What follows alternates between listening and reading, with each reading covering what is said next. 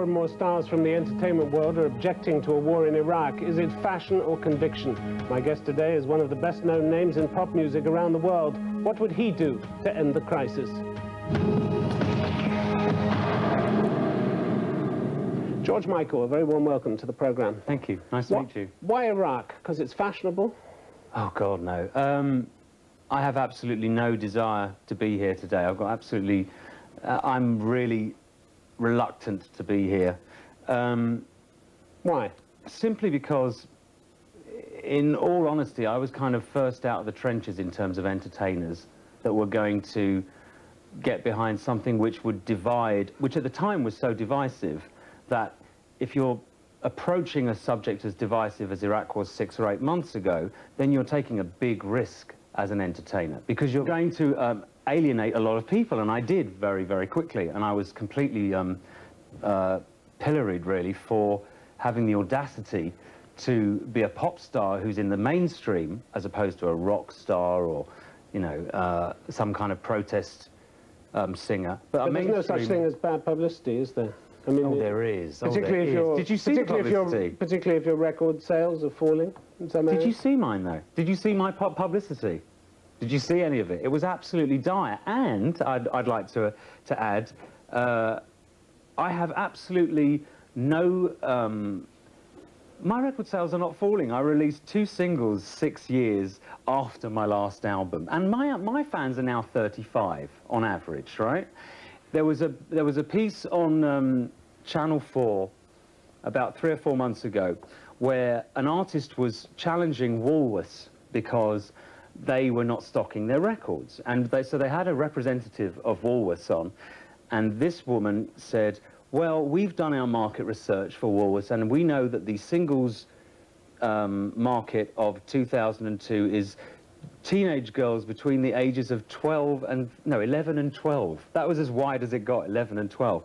The only reason I have to release singles as someone with an audience of 35 plus is that if you don't release them as a single in Britain, you can't get them on the radio. I don't want to compete with, you know, Pop Idol and the various young people in the charts that are roughly half my age right now. I'd rather just release my albums. But you say you're happier to have a big debate than a hit single. Really? Absolutely. You must be the only one in the business then. I think I probably am. I think I probably am by now. I've had 20 years of this business. I'm never on the television, never. I never do TV. I'm phobic about cameras.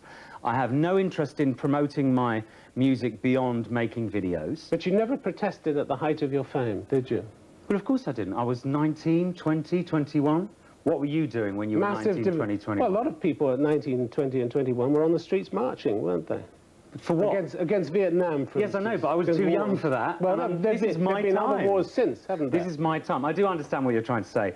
But the fact is, I really have no concern about being accused of needing publicity. I've been supposedly over 4 times now. I broke up Wham, so it was over.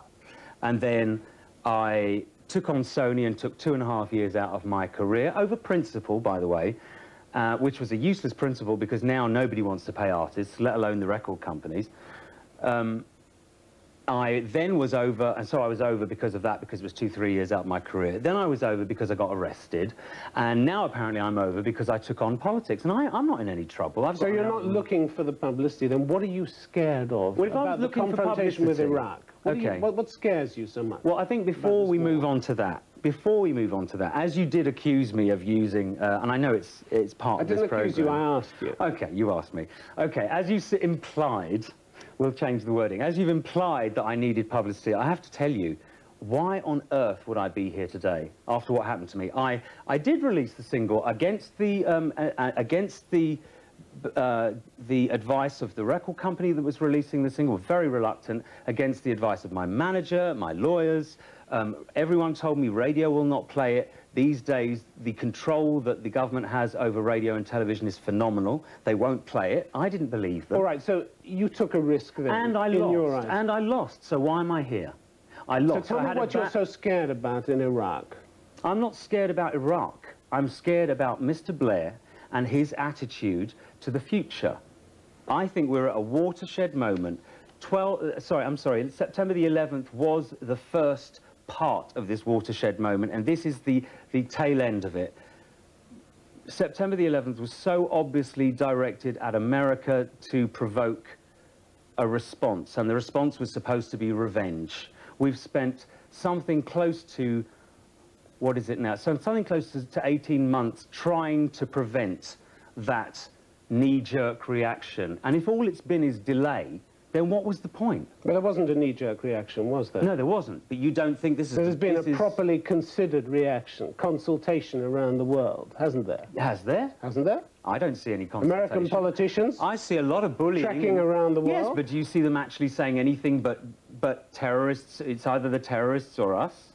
Your complaint is that there hasn't been a debate, that the newspapers... No. My complaint was 8 months ago was that there was no debate. So you've had plenty of debate since then? Oh, yeah, all of which is being ignored. That's my point. I'm here because I'm ignored proud. By whom? By the Prime Minister. Well, he's seen the need to go out and make the case for what he believes in. Yes, that's a response to the debate, isn't it? Absolutely. And do you not think that his voters have told him they're not convinced by that? Some have. Some no, have. 91% The country's not united. 91% said without the UN, they didn't want to go in. Do you think that's close to unanimous? You were so much aligned with Blair and Cool Britannia, weren't you? No, I wasn't. No, I wasn't. I never turned up at that bloody party. Excuse me. I was never going to be used that way. When I saw Tony Blair, I saw him in Islington before he got into Downing Street, right? When he needed people like me. I saw him personally. I went and had a meal with him, discussed it, because my lawyer is a member of the Labour Party. But you supported it, didn't you? When? Then. Supported what? The Cool Britannia. I've never believed in corporate Britannia. No, it's not. You're not talking to Noel Gallagher or somebody from the Britpop age. You're talking to somebody who started 21 years ago. Cool Britannia is a load of bollocks to me, you know? You said, I'm still a believer in Tony Blair. I found him to be a charming and decent man. At what point would you lose faith in Well, Tony if I'm Blair? really honest, I've lost faith in the last 5 days. You said this 3 days ago. But I was trying to be... Actually, on Sunday, I was trying not to come across as too wound up, in all honesty, and what happened was I was quite polite and nobody reported anything, which is not what I'm here for. So today I'm kind of speaking my mind a little more than I did at 9 o'clock on Sunday morning.